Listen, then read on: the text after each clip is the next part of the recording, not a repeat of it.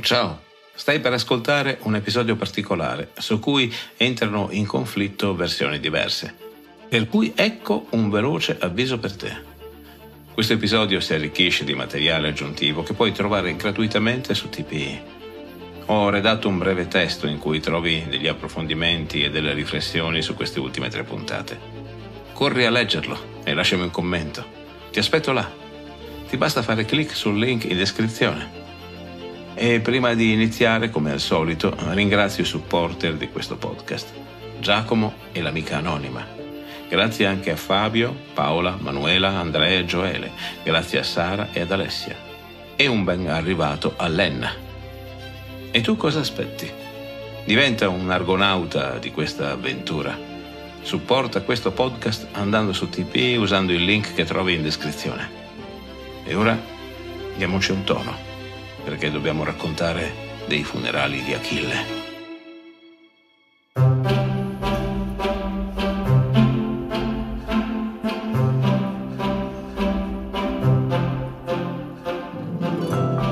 Questo che stai ascoltando è Mitologia, le meravigliose storie del mondo antico. Sono Alessandro Gelain, insegnante di filosofia, psicologia e scienze umane. Se vorrai stare in mia compagnia, ti offrirò le storie più interessanti della mitologia greca e romana. Il mito ha ancora molto da insegnarci e talvolta, come uno specchio, è capace di mostrare meglio a noi stessi quello che siamo. Puntata numero 183. I funerali di Achille.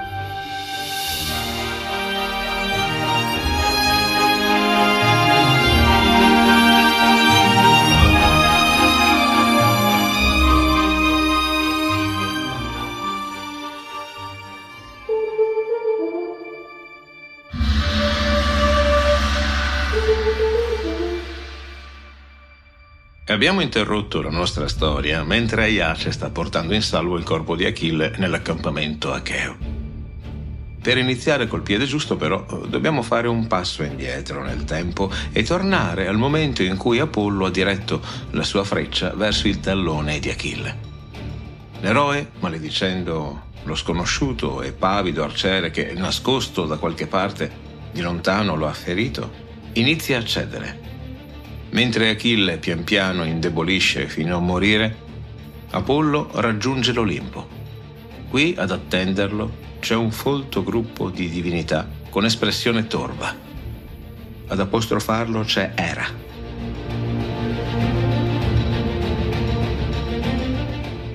Apollo, perché hai compiuto quest'atto scellerato oggi? Hai dimenticato quelle nozze che noi dei preparammo per Peleo simile ad un dio? Hai dimenticato che tu stesso, in mezzo ai convitati, hai cantato di come Teti dai piedi d'argento aveva sposato Peleo, lasciando il profondo abisso del mare? Meraviglioso fu quel canto, e la natura stessa si mosse ad ascoltarti. Ma tu hai dimenticato tutto ciò, e con un amaro gesto hai ucciso quell'essere divino, che con gli altri dei mortali, libando nettare, hai in quel giorno predetto che sarebbe nato da Peleo e da Teti. Hai dimenticato così velocemente la tua vendetta, recando aiuto ai popoli dell'infido Laomedonte presso il quale tu pascevi armenti.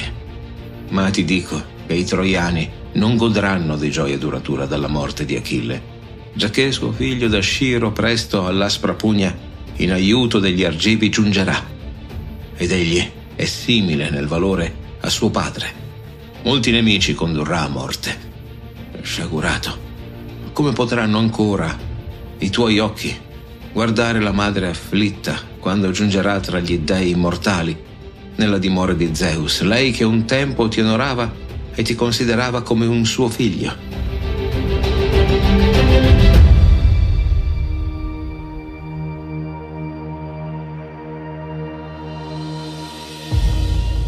Apollo tiene lo sguardo basso. Non osa contrastare Era quando ella è così adirata. Nessuno corre in aiuto di Apollo per difenderlo, anche se effettivamente ci sono altre divinità che stanno segretamente godendo per questa vittoria troiana. Tutte preferiscono tenere un profilo basso, come si dice. Ritorniamo al presente.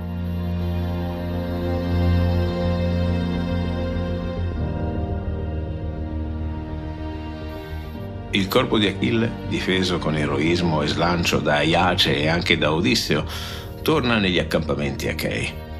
Le truppe troiane si sono date alla fuga, sopraffatte dalla veemenza, dall'eroismo e dalla determinazione dei greci.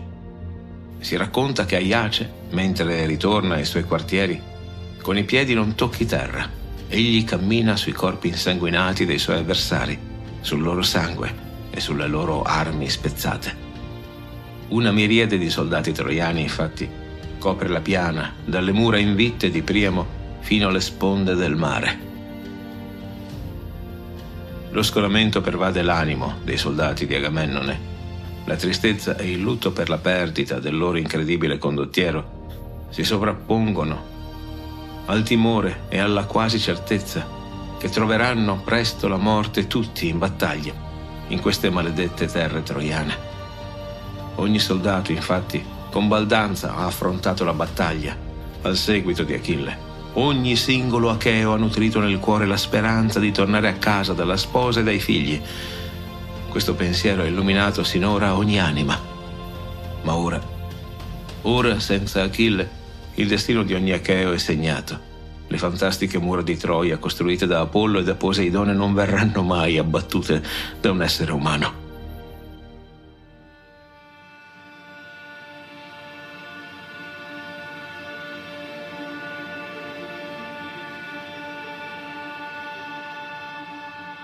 I pianti più sinceri sono quelli dei mirmidoni. Tutti raccolti attorno al corpo del loro Signore ne rimpiangono lo spirito saggio e la forza che davano loro sicurezza. E poi, quando egli si rivolgeva loro, pareva di trattare con un compagno piuttosto che con un principe. Sempre benevolo, mai prepotente con i suoi soldati, Achille lascia un vuoto incolmabile. Aiace lo piange, affermando a gran voce che solamente la mano di un dio ha potuto avere ragione di Achille, poiché sulla vasta terra mai nessuno sarebbe riuscito a superarlo in uno scontro. Ma forse Zeus medita di distruggere ogni cosa, lui che può rendere vano ogni sforzo nella fatica. Forse il re degli dei vuole concedere la vittoria ai troiani, ora che il più forte baluardo greco è caduto. Pensa poi al vecchio Peleo e considera cosa gli capiterà quando gli verrà riportata la notizia della morte del figlio. Già il re di Ftia si muove nella triste vecchiaia. Questa nuova gli strapperà la vita. Meglio così, conclude Aiace. Peleo dimenticherà morendo l'infelicità subita.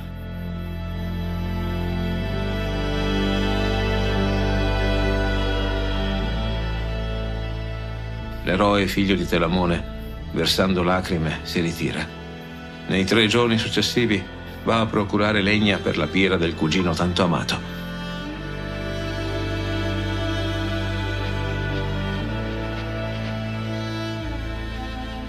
Davanti al corpo dell'eroe si susseguono i lamenti dei vari capi e notabili achei. Fenice, il tutore di Achille, amato dall'eroe quanto un secondo padre, è il primo.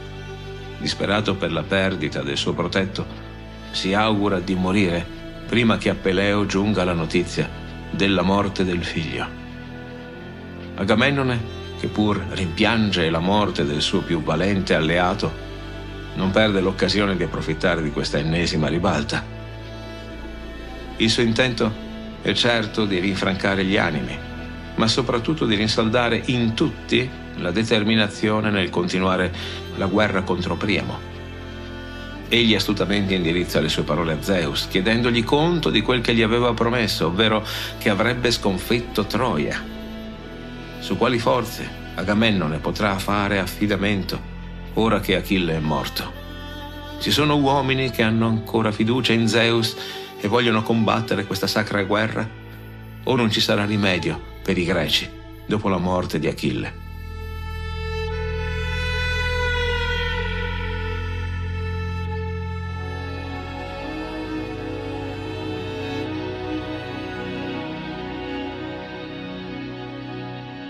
Il corpo di Achille viene ora sistemato nella sua tenda, adagiato su delicati teli.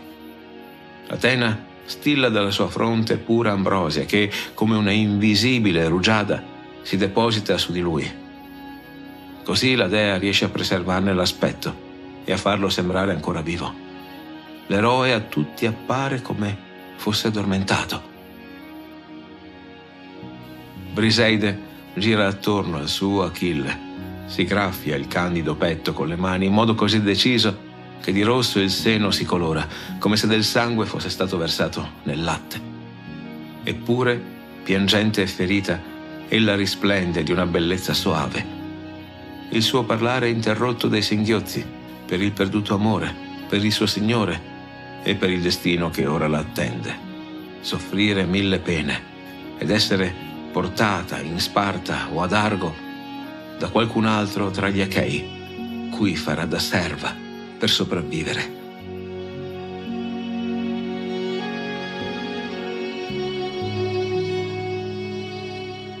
Questi accorati pianti vengono interrotti da un rumore buio che diviene sempre più potente fino a diventare assordante.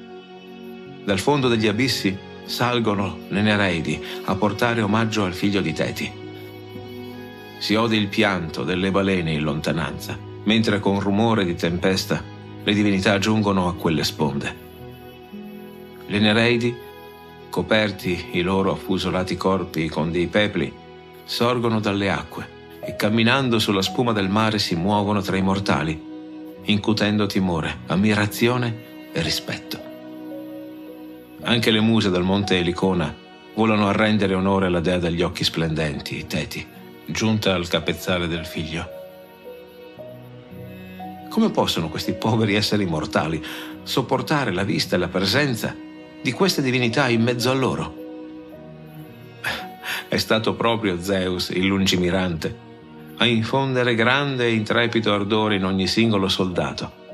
In questo modo nessun danno nel petto, nella mente e negli occhi potrà essere subito dai fragili mortali.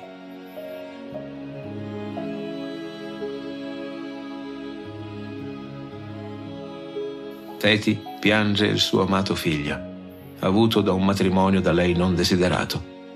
Il marito, Peleo, le è stato imposto dagli dei e lei ha accettato questa unione perché l'Olimpo le promise che da lei sarebbe nato un figlio insigne e bellicoso.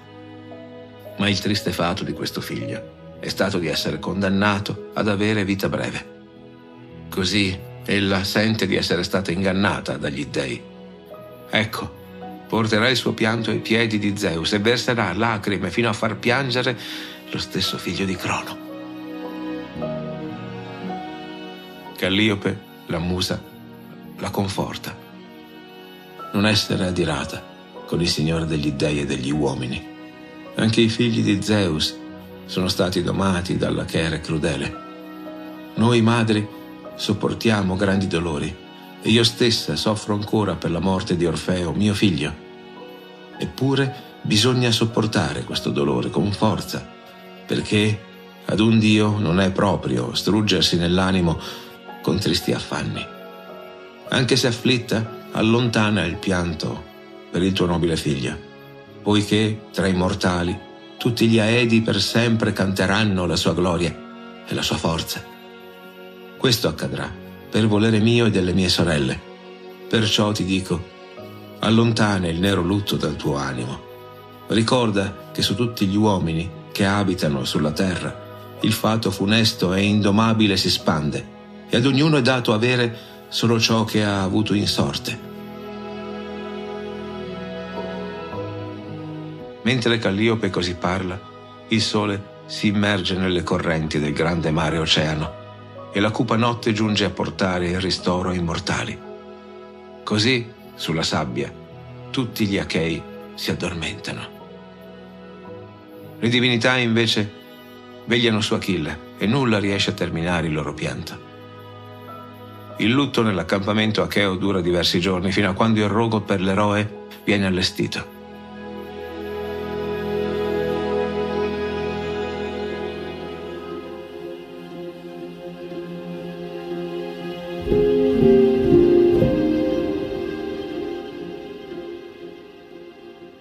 l'eroe viene posto sul rogo. Sulla grande pira vengono sistemati come d'uso armi conquistate, corpi di giovani prigionieri giustiziati a questo scopo, cavalli, pecore e maiali, molto oro e ambra, anfore di miele, vino e olio. I soldati di Ftia, secondo l'uso, tagliano le loro chiome e gettano le ciocche sulla grande catasta di legna.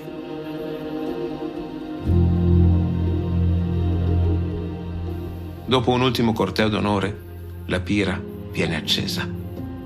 Eolo, spinto da Hermes, chiama i venti Borea e Zefiro per creare un forte vortice che riesca a far salire le fiamme fino al cielo. Quella montagna di rami e tronchi si consuma in breve tempo, bruciando tutto quanto c'era in essa.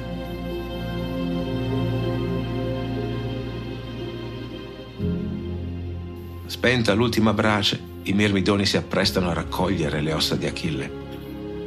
Esse sono ben distinguibili, non solo per la posizione centrale in quel che resta del rogo, ma anche per le dimensioni e la perfezione.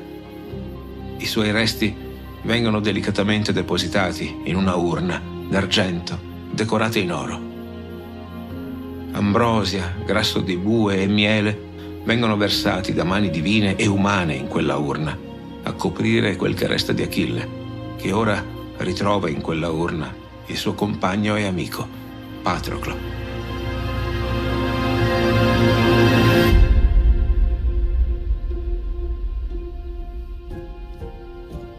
Una volta sepolta l'urna nel promontorio del Sigeo, in un luogo a suo tempo scelto dallo stesso Achille, i riti sono conclusi.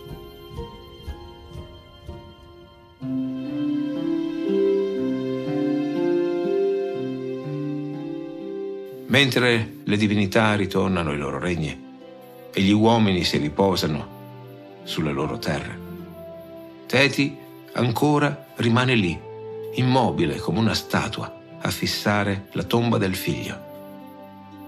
Dal mare sorge Poseidone, che col suo passo fa tremare ogni cosa.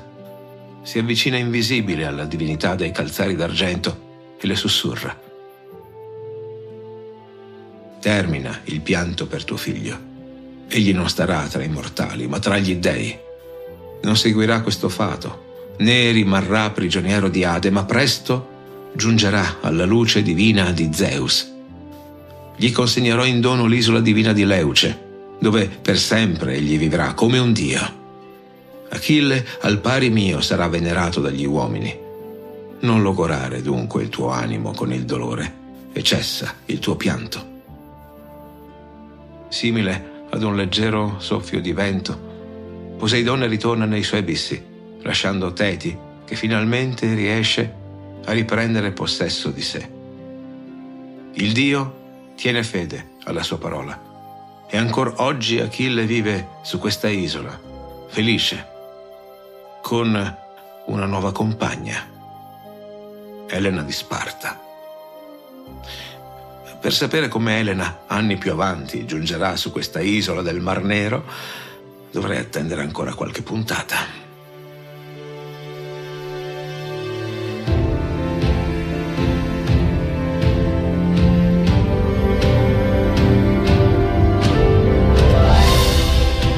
Fatti sentire.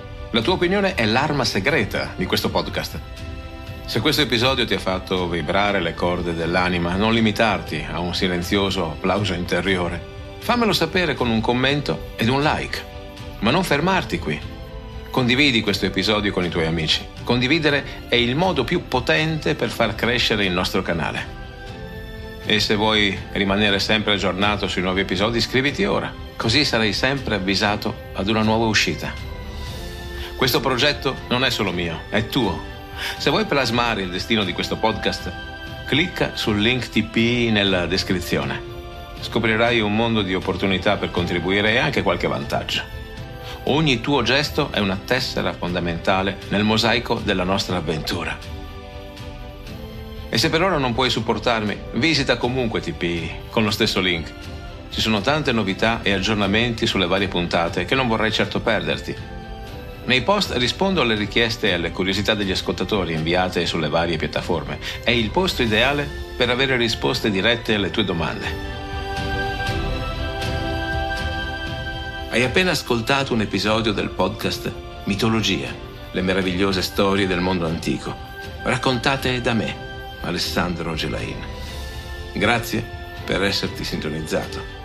Apple Podcast, Google Podcast, Spotify, Castbox, Spreaker, scegli tu. Iscriviti a questo podcast sulla tua piattaforma preferita. Ci sentiamo al prossimo episodio.